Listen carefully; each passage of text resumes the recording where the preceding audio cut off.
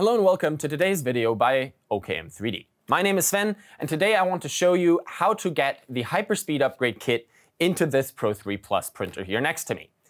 I'll show you a step-by-step guide on everything you need to do to then print with massively improved speeds. You can go anywhere from the old 50 to 80 millimeters per second to around 200 to 350 millimeters per second. So without further ado, let's get started and get this in there. After receiving your upgrade kit, you want to unpack it and its components. First, there's a letter, and I'll get to this one in a moment. Also, there are 5 cardboard boxes. The 3 small ones contain the new hot ends and the calibration component. The 2 big boxes contain spools of hyperspeed filament. A quick note before we begin. Of course, it is still possible to print with your Pro3 at normal speeds and with all the filaments you're used to, even after installing the Hyperspeed upgrade kit. There's no downgrade needed, just different slicing settings. We'll get to that at the end. There are 4 things to do before we can start printing with the Hyperspeed kit. We need to update the printer firmware, run a vibration calibration using the included calibration component, install the new hot ends, and calibrate these. And then, of course, we need a sliced file. We will go through each of these steps now. First, the firmware. This is where that letter comes into play. Open it up and follow the link that is written on it. This will bring you to a web page where you need to enter a code. And you can find this code after scratching the silver surface on that letter free with a coin or something similar. Enter the code on the website to get access to a firmware download file. Copy this file to a USB stick and go to your printer. Plug the USB stick into your printer and then use the power switch on the back to force a restart. The printer will automatically ask you whether you want to update its firmware. Click the install button and confirm the pop-up dialog.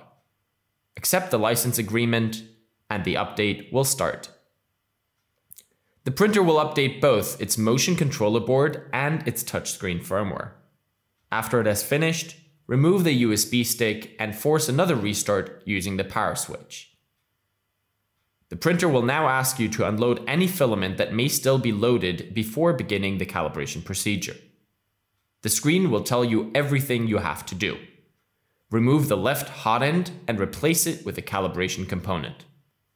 If you are using a Pro3 Plus, please make sure that the wheels are locked. You may also consider removing the wheels altogether to reduce the amount of movement of the printer during high-speed printing. Please note that during the frequency calibration, you should not touch the printer. It is normal that the printer vibrates and shakes and makes some unusual noises. Do not worry about this. Just wait until the screen says that the calibration was successful. Next, replace the calibration component with a Hyperspeed hot end and also replace the right old hot end as well. Now it is time to calibrate the nozzle offsets in a way that is very similar to what you may already be used to from your Pro3. To do that, load the Hyperspeed filaments that were included in the upgrade kit. The screen will guide you through the calibration procedure. The only step that differs from the old procedure is the Z offset calibration, which now uses a printed pattern where you have to look at gaps in this pattern rather than the twisted lines that we had before. Once the nozzle offsets have been calibrated, the printer will ask to print a test part. If you want, you can skip this. It would take about 30 minutes to print. You have now finished installing the Hyperspeed upgrade kit and are ready to print faster than ever. The only thing missing now is a sliced file. So let's get on that. You need at least IdeaMaker version 4.4. If your software is older than that, go to ideamaker.io and download a more recent version.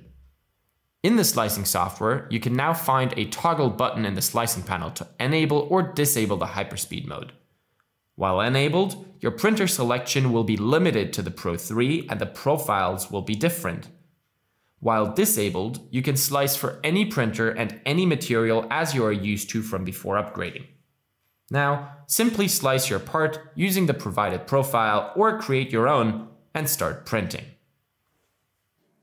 We got the kit installed on the printer. We're able to print at hyper speed. Thank you very much for watching. I hope you liked the video. If there are any more questions or comments, please leave them below the video. And other than that, I hope you liked it and you have a wonderful day. See you again next time. Bye-bye.